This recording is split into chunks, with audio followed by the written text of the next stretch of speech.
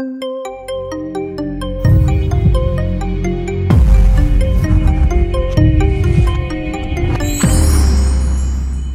first of all, I'd like to thank Dennis for putting together this fantastic series of talks. I'm very grateful to have been asked to do the first one. You all look very young. Maybe it's the lighting. So I'm surprised any of you know who I am. You all look like 16. Good makeup in this room. I think what I might do is sort of talk a little bit about, you know, the kind of sort of world I'd like to see in terms of a sort of a society that allows everybody to be their best and achieve their full potential. So I'll tell you a little bit about my background. I was very lucky at the age of 16. I did work experience at KISS FM.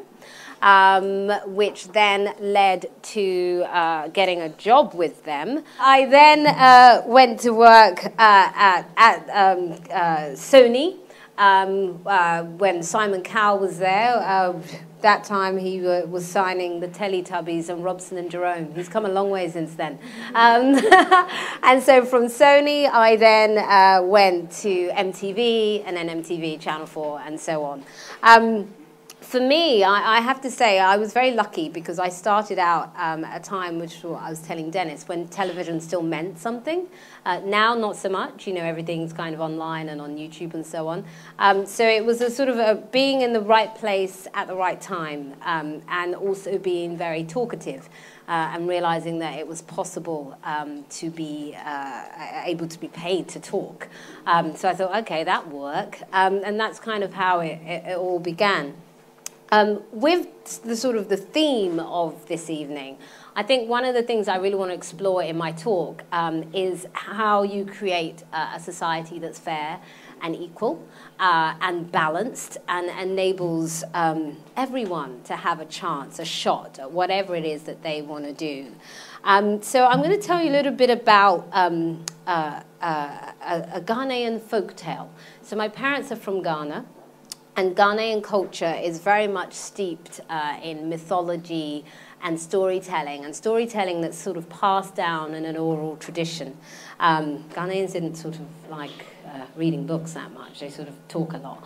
Not that I'm saying we're dumb, because we're not, really smart, but we like to talk.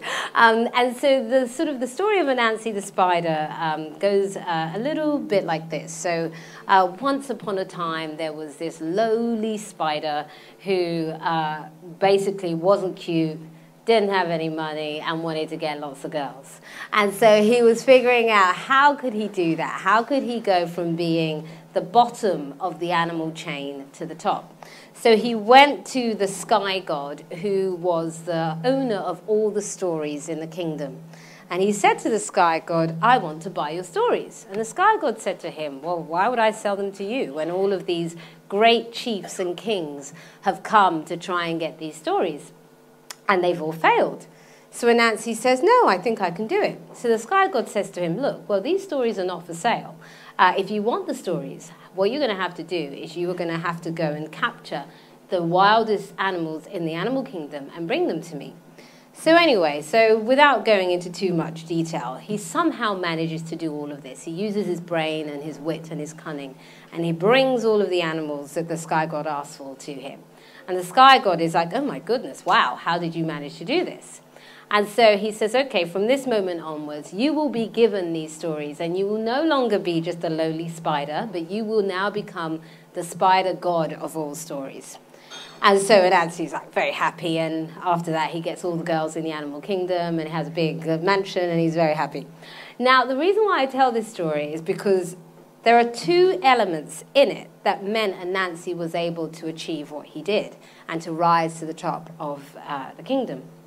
The first was opportunity. So even though the sky god didn't think that Anansi could achieve it, he still gave him the same opportunity he had given the far worthier candidates anyway. And the second thing was self-belief, because Anansi believed in himself. And I truly believe when you have opportunity coupled with self-belief, anything is possible. And at the moment, we've never, ever had a case of a society that is truly fair and equal, where everybody has a shot. And we don't often ask ourselves enough, what are the limiting beliefs that we have about ourselves? And what are the limiting beliefs that we have about other people?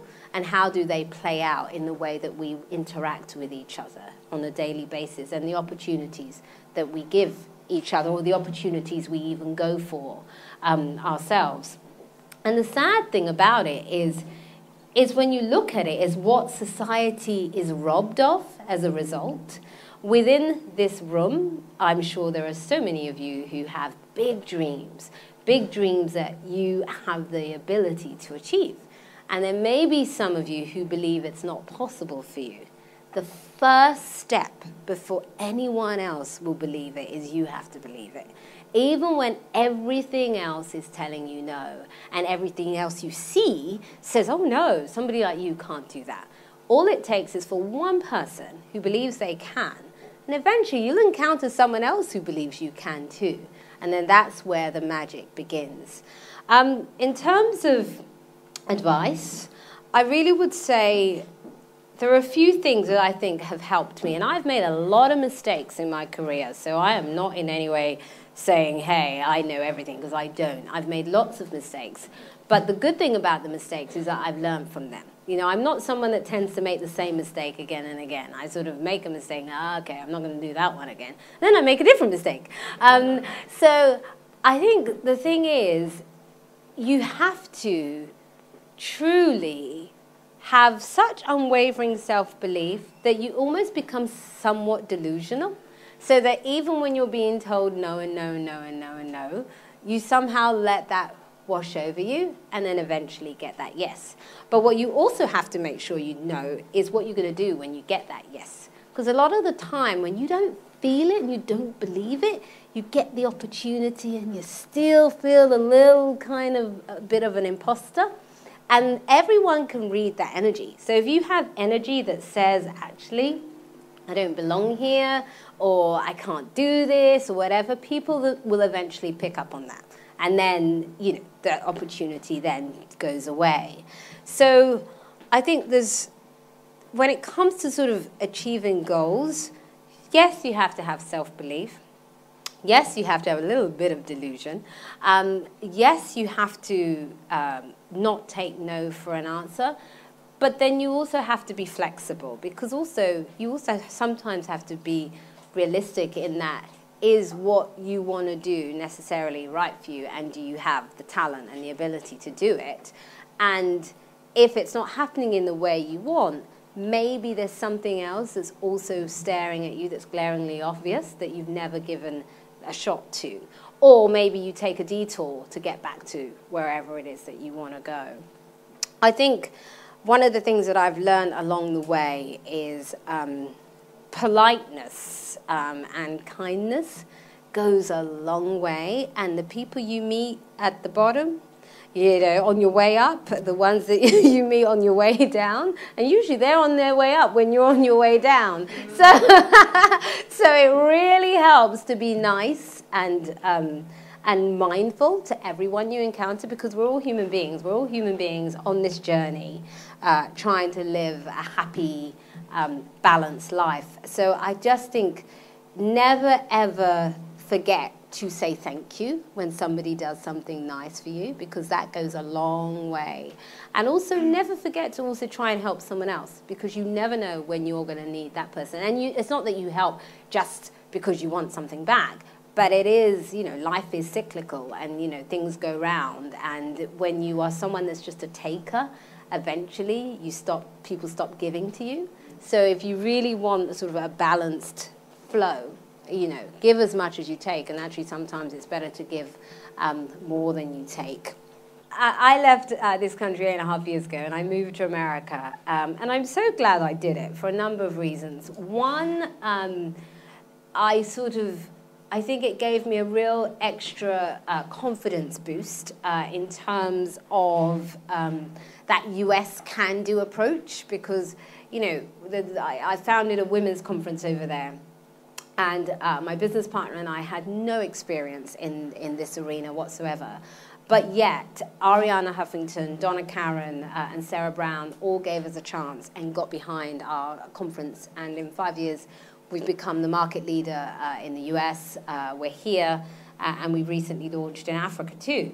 And part of the reason that was possible was because of that US can-do approach. I don't think we would have had the same level of support here as two girls with no experience in that arena. I mean, we were both very well connected because of our jobs, but we had never put on a big event of that sort of magnitude before.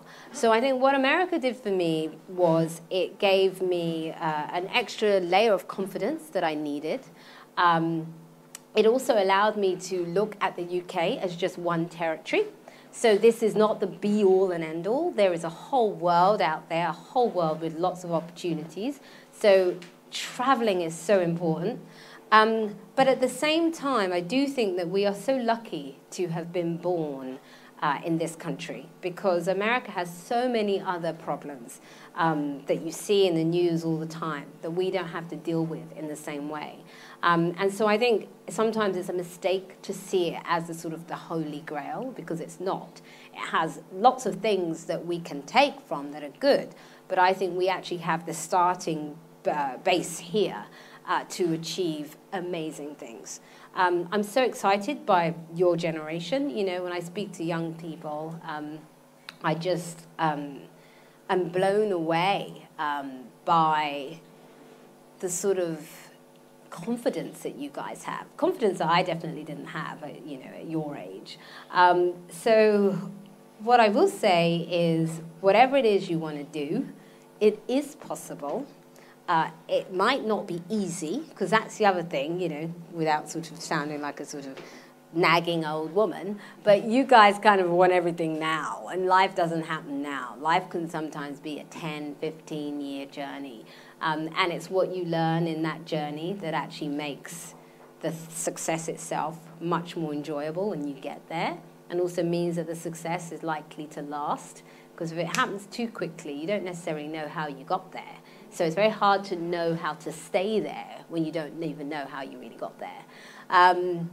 So that's kind of what I would say on this one. I think it's all about being authentic and true to yourself, and also never being scared to ask, and not seeing no as the worst word in the world, because no is something you're going to hear all the time. Really sort of somehow make yourself immune to rejection, because rejection will come again and again, but if you can somehow build up a protection for yourself so that it doesn't dent how you see yourself, you'll eventually be in a position where you're able to accept more and more people who've gone on the same journey. So I wish you all the best. I look forward to chatting more. And happy to answer any questions that any of you may have. Thank you.